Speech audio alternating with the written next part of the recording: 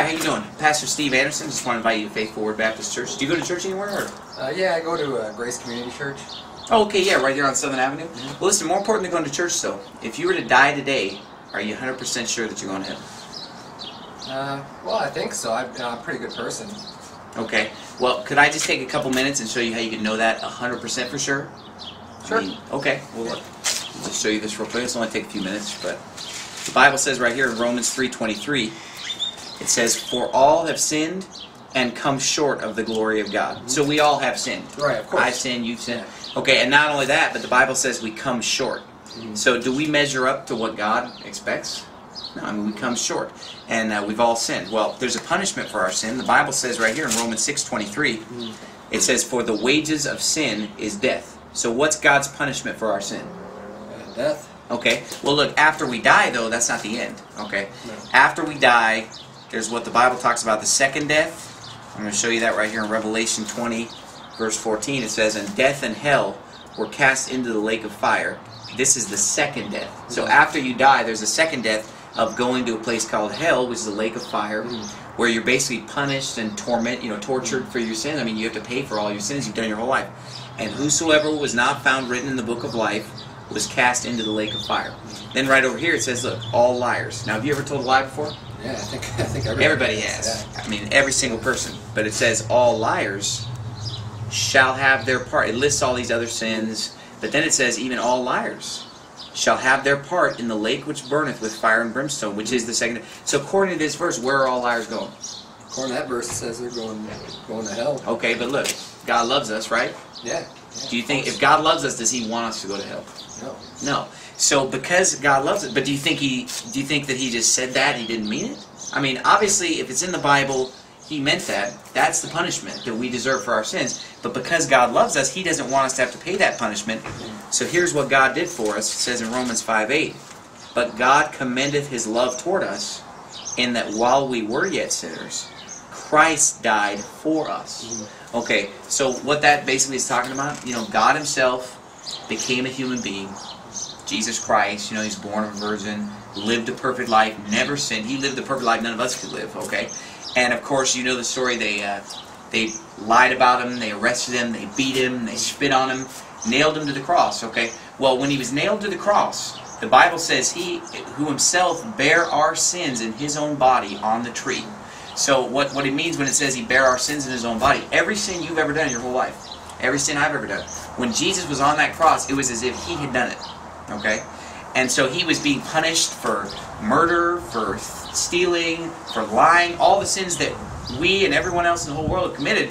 He never sinned, but He bore our sins in His own body. Well, when He died on the cross, He was being punished for our sins, okay?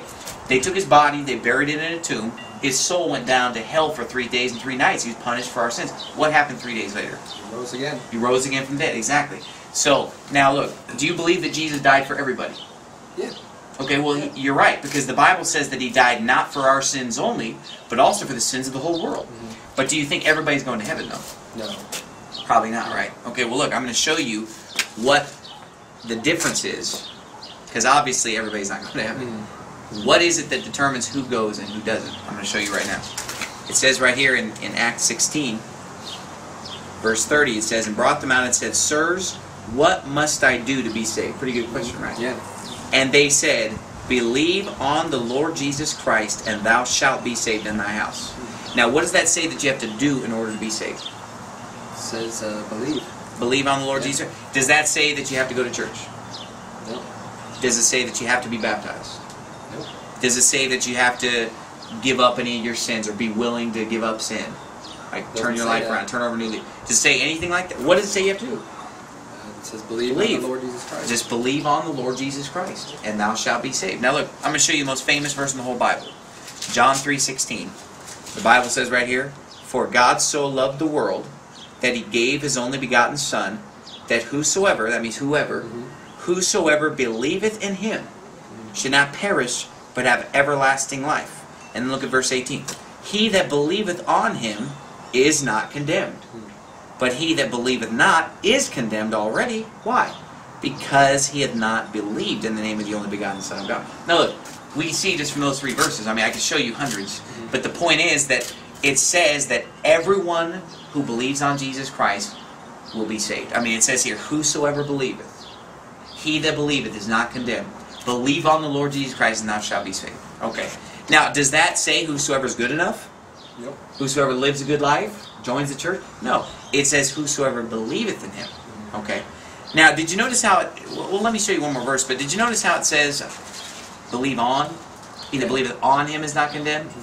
And it said in Acts 16:31, believe on the Lord Jesus Christ. The reason... We would normally think of believe in. Believe in would be, well, I believe that Jesus is real, you know, he died on the cross and so forth. When you're saying you believe on him, it means you're putting your faith on him to get you to heaven. Like, you don't think you're going to heaven because of anything that you're doing. You're a sinner. You're putting your faith on him to save you. But I'm going to show you one last verse that kind of ties the whole thing together. Okay, and this will wrap up the whole thing. It says right here, for the wages of sin is death, but the gift of God is eternal life through Jesus Christ our Lord. Now, is a gift something you have to earn, or is it free? A gift is free. Yeah, exactly.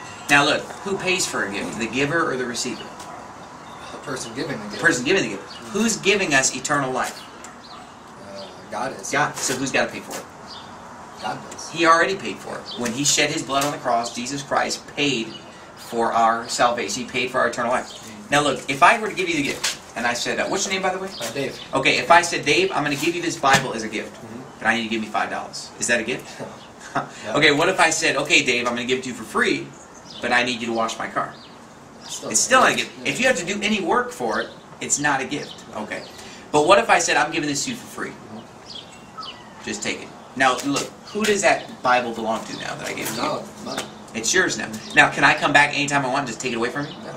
No. What if I come back like a few months from now and you've done something wrong to me? Can I just come in your house and just take this and take it away? No. It's No, not it belongs to you. That would make me what? A thief. A thief and a liar. Well, look, the Bible says right here that God has given to us eternal life. It says in 1 John 5:10 actually, that God has given to us eternal life, and this life is in his Son.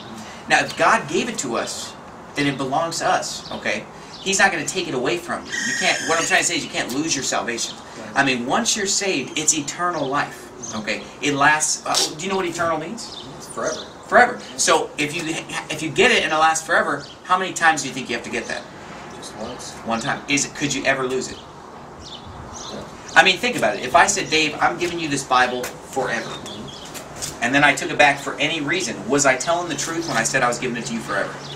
No. So if I say I'm giving it to you forever, it better last forever. Okay? So if God is given to us eternal life, that's going to last forever.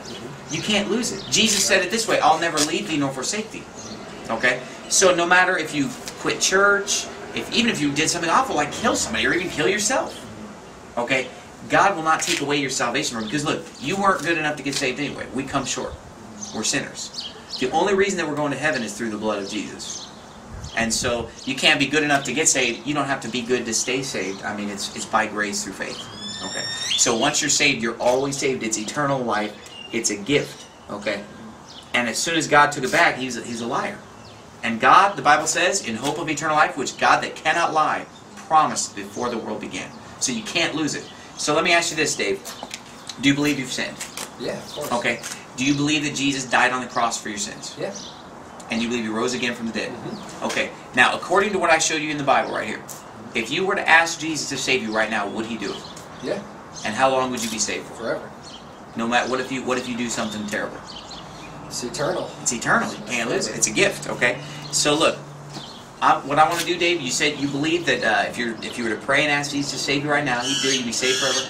I want to help you pray that right now. Okay. All right. I just want to help you tell God that that's what you believe, so that you'll know that you're going to heaven. You can just ask to be saved right now.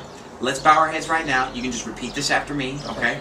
And pray this to God. Go ahead and bow your head and just pray this with me. Dear Jesus, Dear Jesus, I know I'm a sinner. I know I'm a sinner. I know I deserve to go to hell. I know I deserve to go to hell. But I believe that you died on the cross for me But I believe that you died on the cross for me. and rose again. And rose again. Please save me right now Please save me right now. and give me eternal life. And give me eternal life. I'm only trusting you, Jesus. I'm only trusting you, Jesus. Amen. Amen. All right, now you meant that, right? Yeah, of course. Look, that's all the Bible says that you have to do to be saved. Believe on the Lord Jesus Christ. Now, let me ask you this. Do you have a Bible?